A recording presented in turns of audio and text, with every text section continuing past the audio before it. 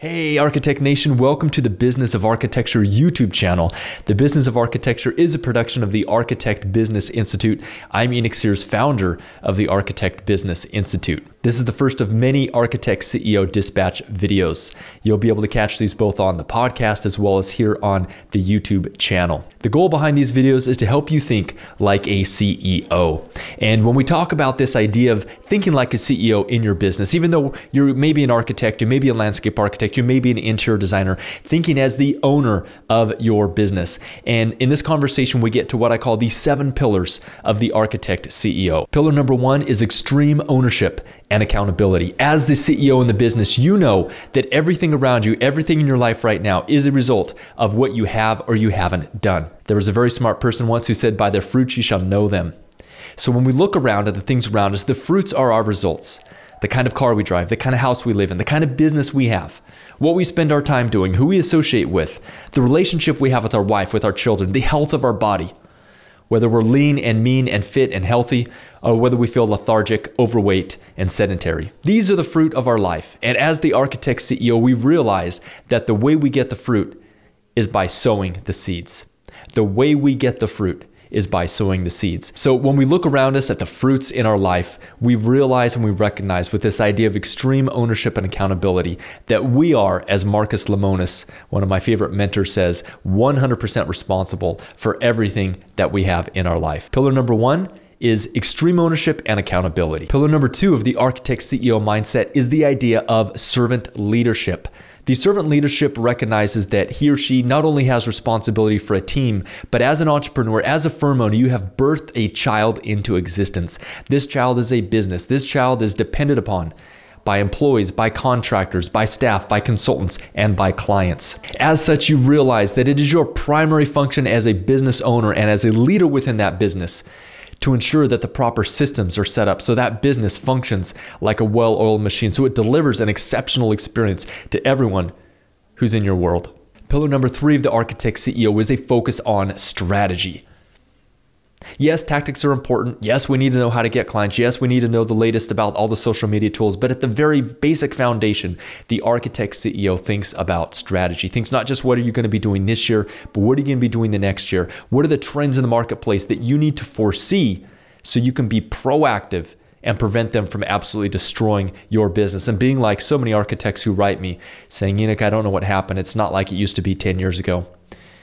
Enoch, the facility managers, the people who used to give us work are no longer working there. Enoch, there's a lot of competition in our market right now.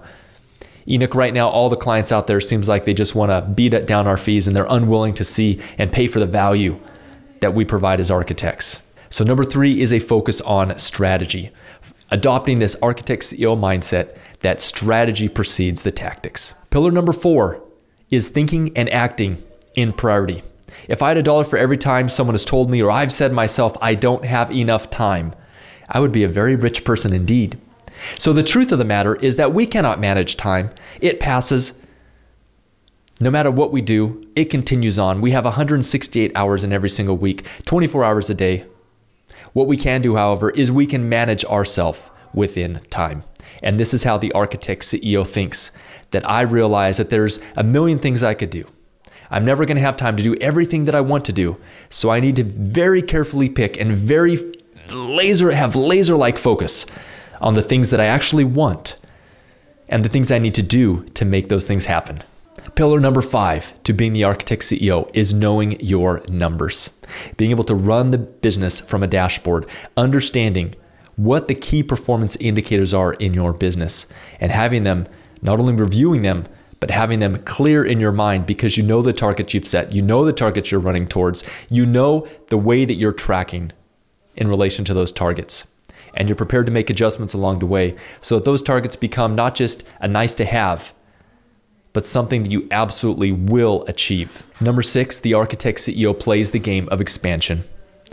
Pillars 1 through 5 lead up to this. Pillars 1 through 5 help you play this game of expansion. The Architect CEO realizes the game of business, the game of running an architecture firm is not about perfection.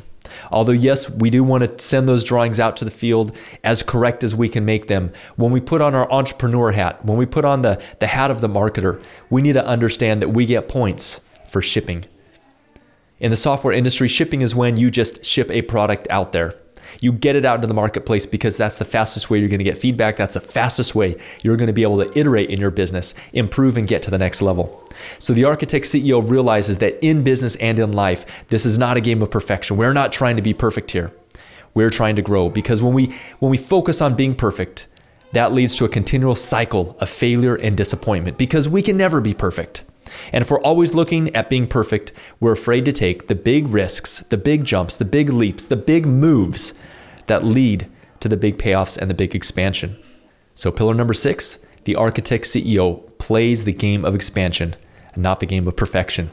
Pillar number 7, the Architect CEO works on the business, not just in the business. When we look at Robert Kiyosaki, his cash flow quadrant, where he breaks up the 4 different ways that you can make money in this world.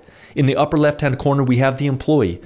The employee has a job. The employee works for an employer, and that employee's salary is directly tied to the number of hours that they put in on a day. Below the employee, we have the self-employed firm owner. This firm owner is a little bit above a job because he actually or she actually has the ability to choose some freedom in terms of what they work on in their schedule. But at the end of the day, they're still working for money. The Architect CEO has moved from self-employed to business owner, and quadrant number 3 is where the Architect CEO finds him or herself, where you now have a business with systems that work for you, with people that work for you. The Architect CEO works on the business and not just in the business. Underlying all of this is a desire and a deep drive to be your best, not to settle for mediocrity, and to excel in the 3 areas of dream practice: fulfillment, freedom, and finances. So you can not only make a big impact on your family, so you can not only spend the time to have a weaponized, healthy, strong body that gives you an amazing standard of life, but also allows you to mentor the people in your life that you'd like to mentor, allows you to give back to your community, allows you to have the impact. So at the end of the day, you can roll into the last base, home base, a little battered, a little bruised, perhaps even a little broken, but at the same time, happy and content that you gave it your best and you play this game of expansion, the game of the Architect CEO.